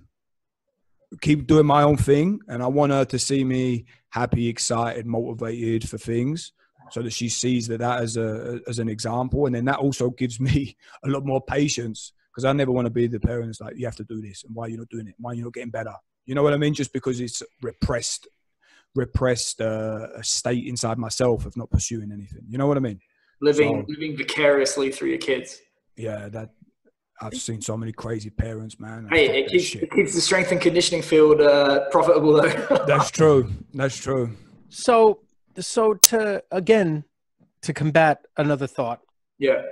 I train a lot of kids. Tons of kids. What do I end up having? 7,000 training sessions a year, something outrageous like that. And probably maybe more in some instances, right? So I see kids a lot. I see a lot of personalities, and I see certain personalities with certain parents, and the kids that succeed, the kids that don't, and the kids that do better than they should and don't do as well as they should. And all kids kind of come to a point where they're at that crossroads where they're like, well, I kind of want to play, I kind of don't want to play. And if you're a parent that says, well, do what you want to do, sometimes a kid does it, sometimes a kid doesn't. But if you're that parent that says, what the fuck are you doing? Quit wasting your fucking time, get your fucking ass in gear, and fucking go and do what you're supposed to do. Those kids end up doing pretty well. And they end up excelling because direction is needed. Like these kids, they need guidance. They don't know what the fuck they're doing. If it was up to every kid. Don't get me wrong. Like once my kid picks, I'm putting the pressure on. Yeah, sure. That's the support and guidance. You can pick, but you know what? It's like, right, you picked. Here we go. But if you leave it up to these fucking little shit throwing monkeys, they'll be having Apple Jacks and Mountain Dew for breakfast, lunch, and dinner. Like that's agreed.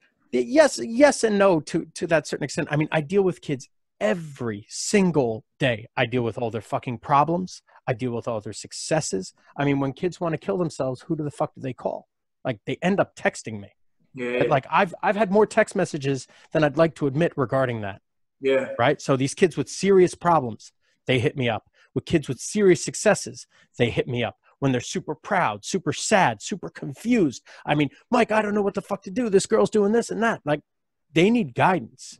Right. So as the parent, yeah. All right. Hey, let's figure it out. Laissez-faire, like hands off. Like but at the same time, like, nah, man. I think it's what you're describing is you're going to give your child options and flexibility in the path, but then when it comes to the pursuit and working your way down that path, it's like, nah, you're gonna push him.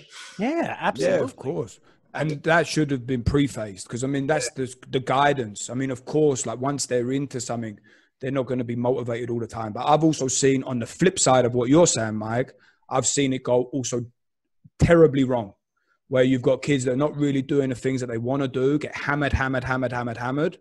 And they could have been pretty good, and then they just end up hating the whole fucking thing and hating their parents at the same time.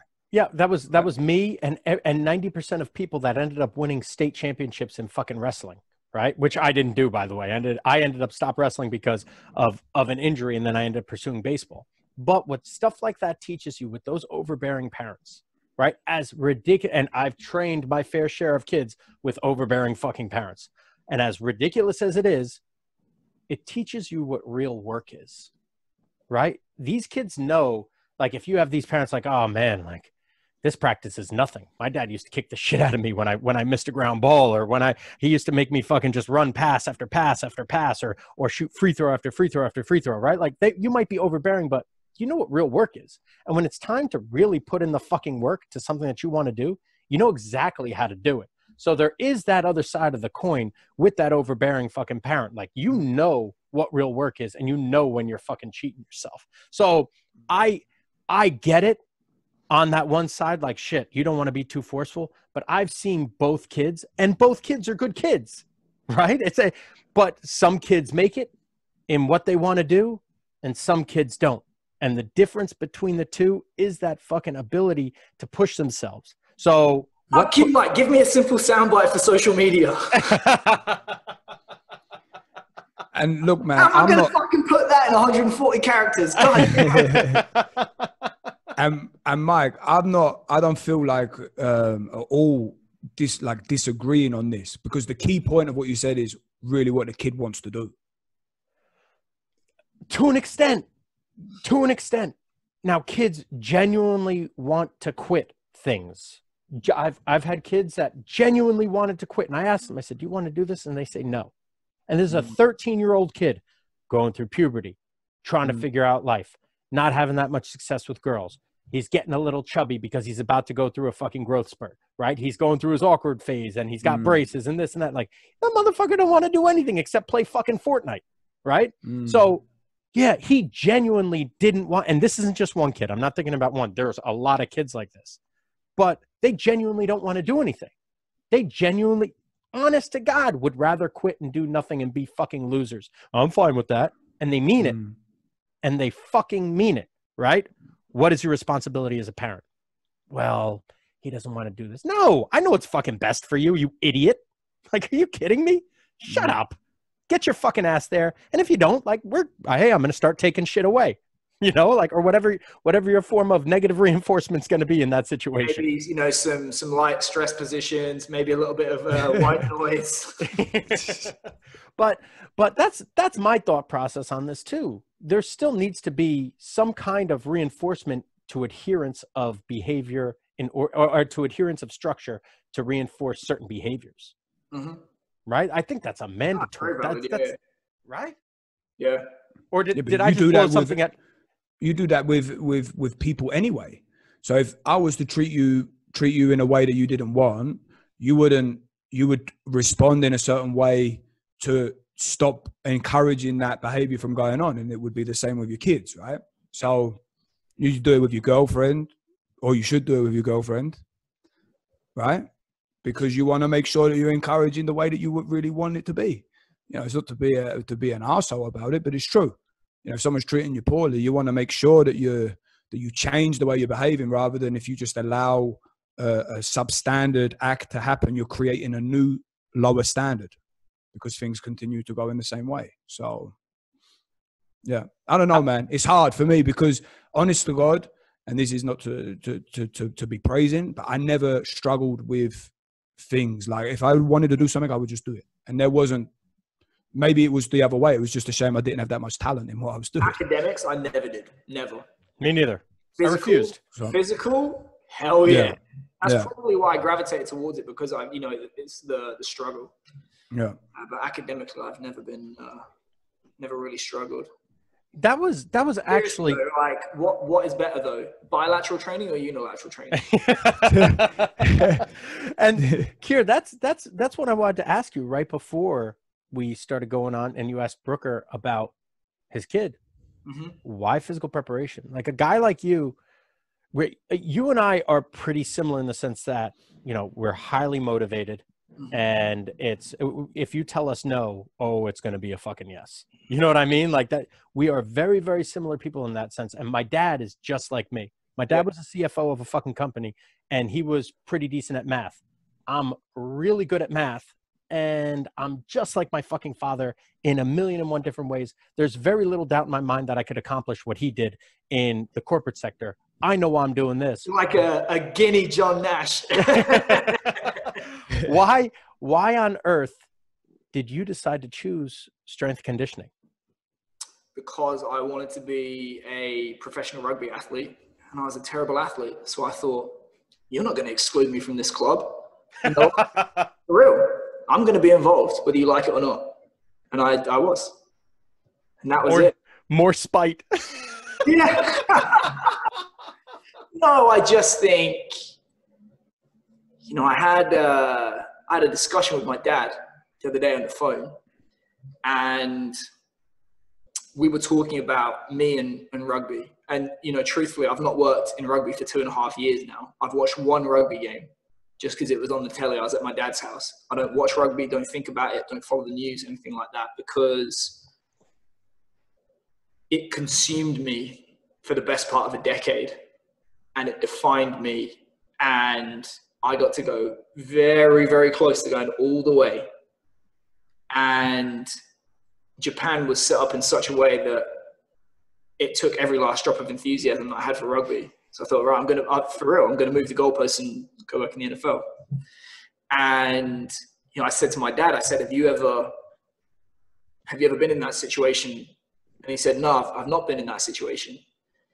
And then it came to me. I said, well, that's because I said it to him. I don't think he liked it. I said, that's because nobody ever grew up saying, man, I cannot wait to be a logistics manager. So it's a double-edged sword. When you have a job like that, you get to keep your hobbies. When your job becomes your passion and your hobby, it can flame out. And I loved sport and everything around. If you've ever been to Twickenham, or you've been to like Giant Stadium, you get in that atmosphere and you can feel it in the air, and someone's going to pay you a bunch of money to do that every single week. And you see like the clip of the changing room on TV, and you see the boys going nuts, and you get to be there in person. And you grow up and you think, there were guys in my late teens and early 20s that I saw on TV thinking, fucking hell, how does he do that? And then I find myself X amount of years later watching him do it in person. Shit that if I gave you 1,000 goes, you could never do it in your freshest state with pure concentration. This guy will just do it in a game like, and you get to see that up front. You think, fucking hell. And I wanted more of that. And that was being 5'10" and a terrible athlete and a dad bod. That's how I got there. So I did that, and I had my fill. Now the goalposts have moved. Great answer. Great answer. So you said walking out into Wembley, you mentioned that already. What's been the creme de la creme? That was pretty heavy, because when you have a habit of always keeping your head down and saying, right, what do I do now? What do I do now? What do I do now? When your focus is always on the next step and you never turn around and look at where you used to be, it was almost circuitous in a way, in that I started my career in London and I was the academy guy. And one of the most painful moments in my early career, because I didn't have the level of self-esteem and it meant everything to me to succeed, was when I was the academy intern.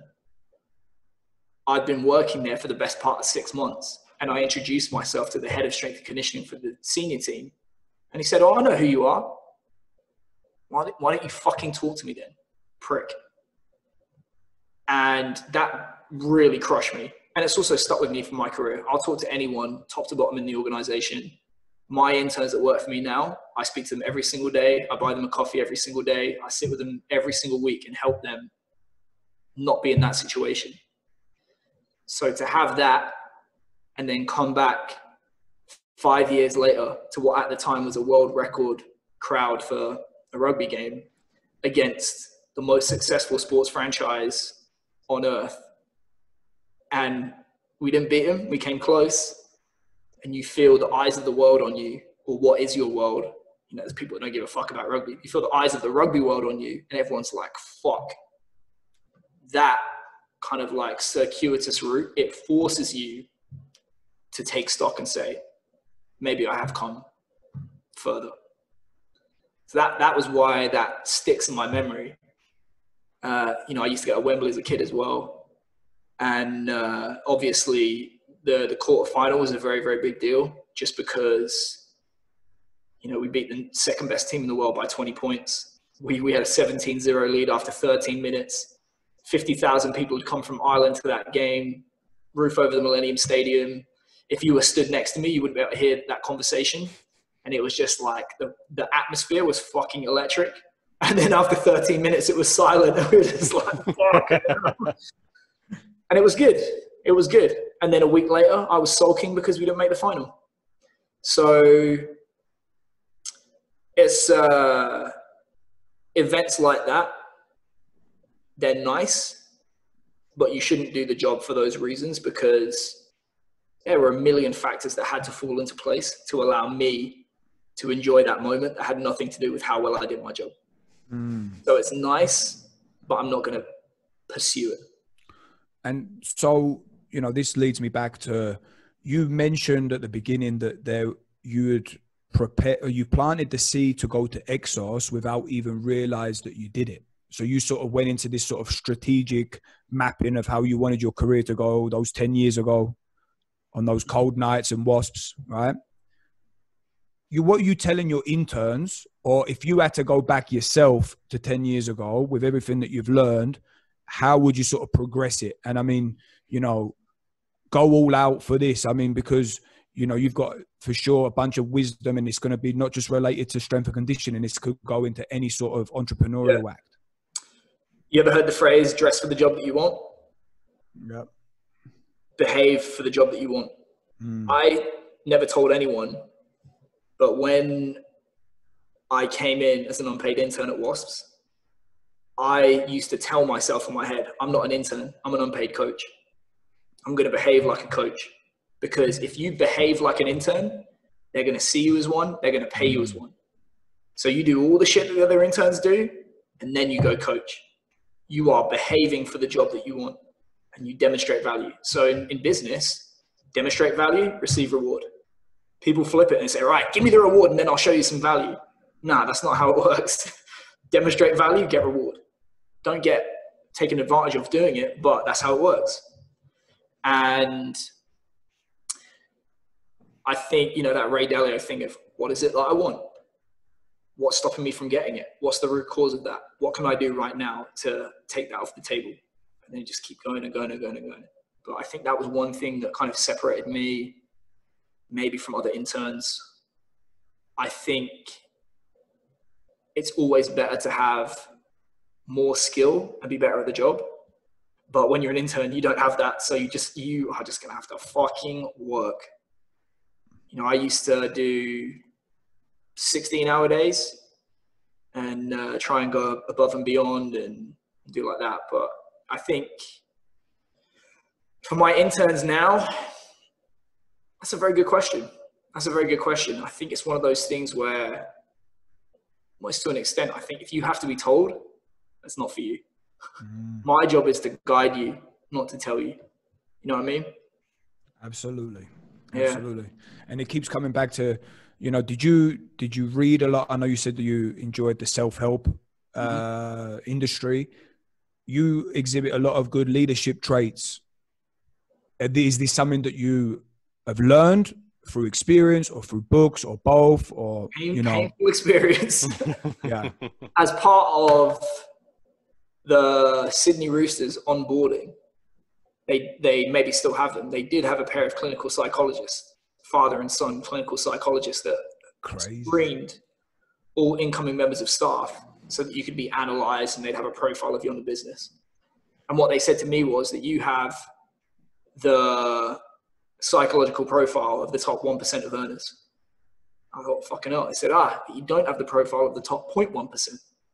And they said, because what you see is what you want, and then you go after it, and it doesn't matter how much human debris there's going to be in the process, which hurts to hear. They said, if you want to realize that true achievement and great things are built via what can you do for the organization and how can you facilitate other people to do that, that's how you get to the 0.1%. Yeah. Which was a painful thing to hear. And I've continued to make mistakes in my career in that regard, but at least I'm aware of it. To fix it, you have to be aware of it, and you have to work on it. And it's a challenge to, again, it's a balancing act.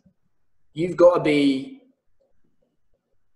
great things require tough, politically distasteful decisions to be made. It's one thing to say. And when it comes time to make those decisions, are you going to take, hard choices, easy life, easy choices, hard life? Yep. Yeah. But what I've tried to be aware of, I wrote this ebook, 99 Problems, but a job ain't one. Because of that mindset and being analytical and nothing is going to stop me, every single person I used to run through a little program in my head. Do I work with them? Do I work around them? Do I work through them? So now I just try and work with them. At a push, I'll work around them if I have to. And, the karma of number 3, try and avoid. Yeah. Yeah. Cool. Yeah. Cool. But that's also more into this overall leadership. It's always about the others. And I mean, if you want to work on a big scale, it's about, if you can bring other people up. Yeah. That's the true value of. I think it's self-serving, but the way that I try and choose to measure my contribution to an organization is the legacy and how many of those people that I used to work with still contact me years after the fact. So London Wasps, I've had kids that I used to train when they were teenagers that are in the England squad now. And they message me. I had one come to stay with me in Tokyo. I'll go out, have lunch with them when I'm in the UK. I speak to them. I speak to people at Rotherham. I don't speak to anyone at Sydney Roosters at all. I speak to people in Argentina. I speak to people in Japan. So it's all that kind of stuff. And I think that's a useful measure because it means that mentally you're still in their life and you've kind of added and given them something that they're still using. Yeah. And then in terms of organization, as you get to a certain level, you start to think about, well, you're not worried about the X's and the O's or the sets and the reps of building success because those seats on the bus are going to change just by the nature of strength and conditioning. You're talking about how do you try and create an organization or a department that fosters success regardless of who are in the seats. Yeah. And when you talk about that, it's like, how do you attract the best people? How do you clear the path for them so they have to focus only on their job? And then how do you convince them to stay? And when you talk about what attracts them to stay and what keeps them to stay is money, personal life, sense of purpose, and progression towards career goals. If you only offer money, what are they going to do the second somebody offers them more money? They're going to leave. So if you don't have money, you have to compete as hard as you can on the stuff that doesn't cost any money, which is how much do I get out of your way and let you do what it is you love to do better than anyone else?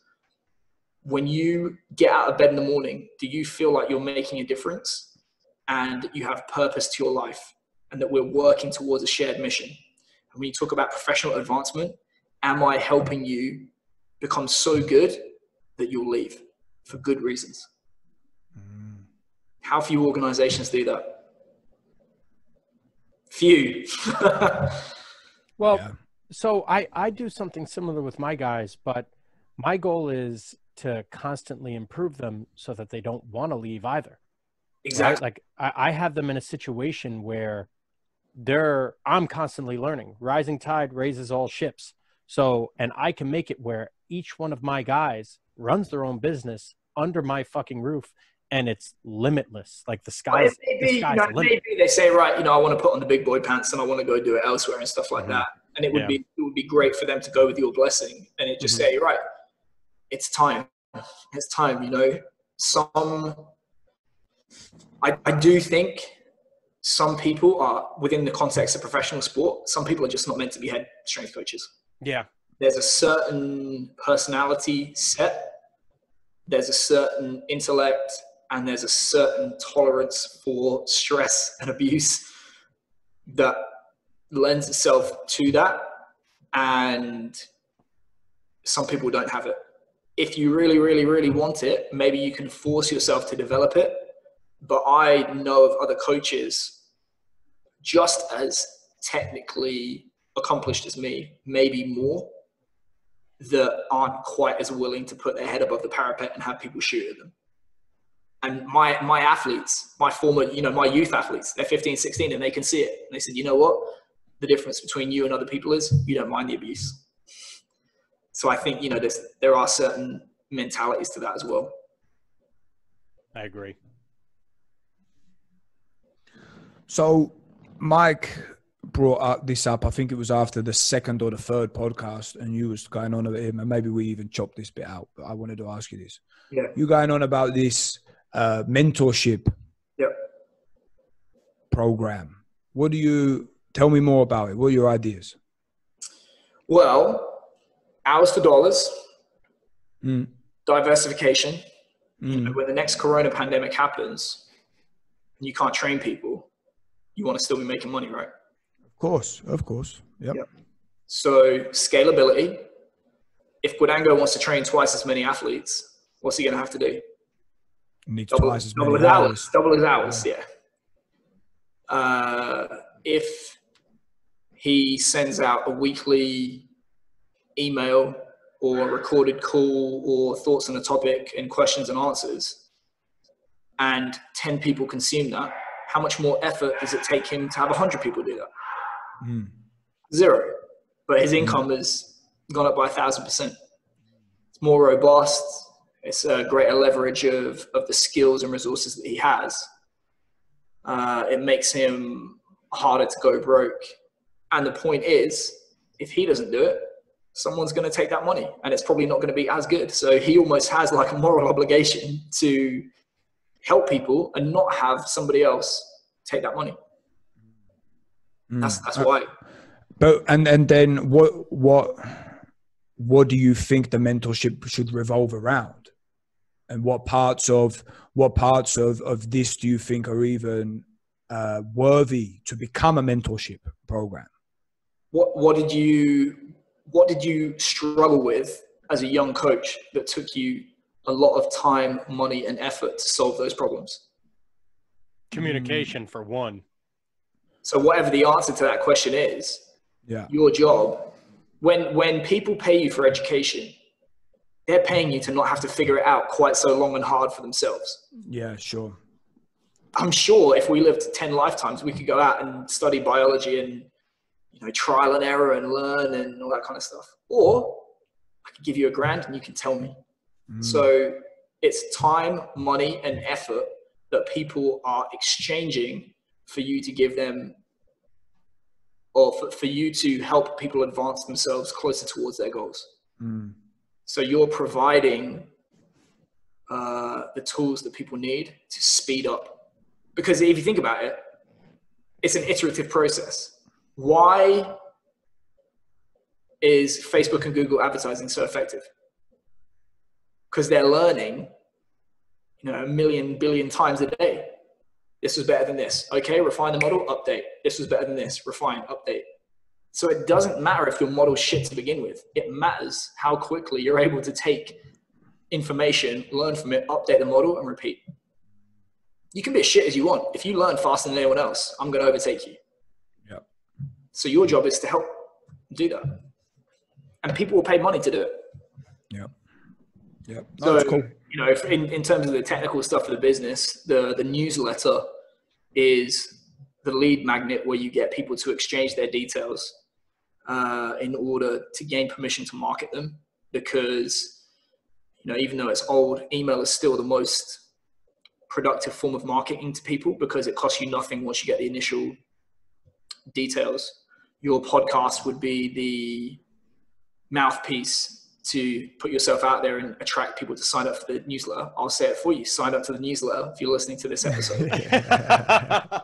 And then once you go into that, the lead magnet is a great opportunity to convey authority, value, maximize the proposition of value to potential clients and minimize their perception of risk.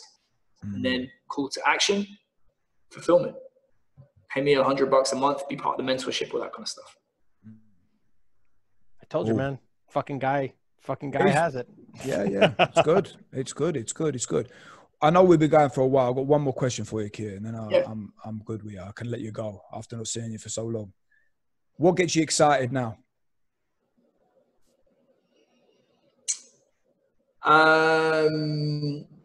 Professionally or personally?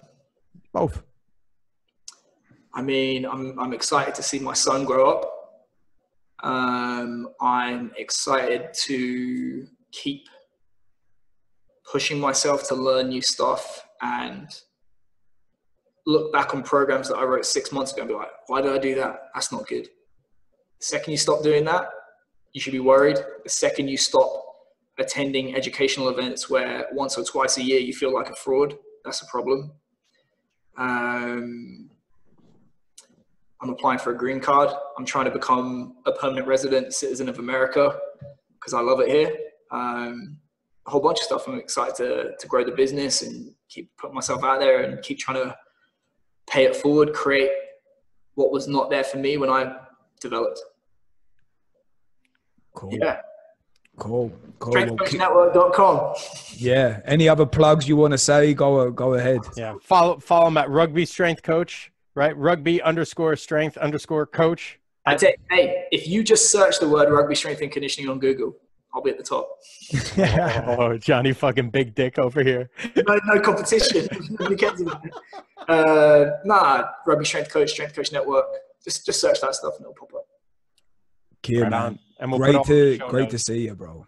Good to see you. I'm glad you're doing so well, man. It's been a while. You gonna come visit? Well, when all of this shit goes down, for sure. I'll be over at some point. Listen. Cool, Cheers, man. Boys. Cheers, fella. Thank you.